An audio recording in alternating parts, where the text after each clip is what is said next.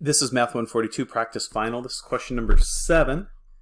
And for question number 7, we are solving this. We're supposed to find exact values, and we know our answer should be in the 0 to 2 pi range. So let's work to solve this. First thing I'm going to do is subtract 5 from both sides.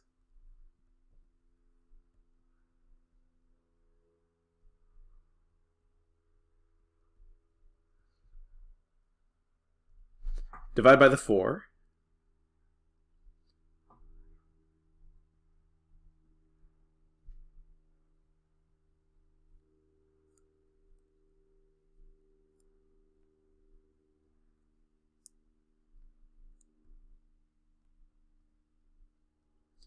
And now I have cosine squared, so I'm going to square root both sides.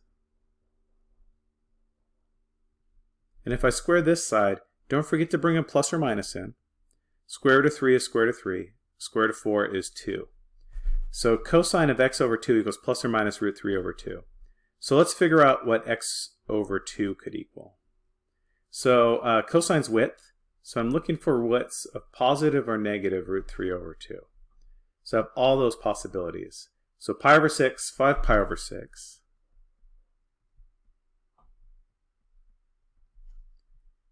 Seven pi over 6, 11 pi over 6.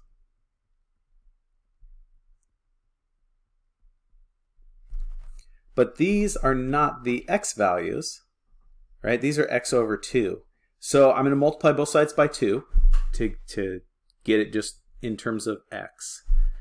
And so notice if I do this, that'd be 2 pi over 6, which is pi over 3.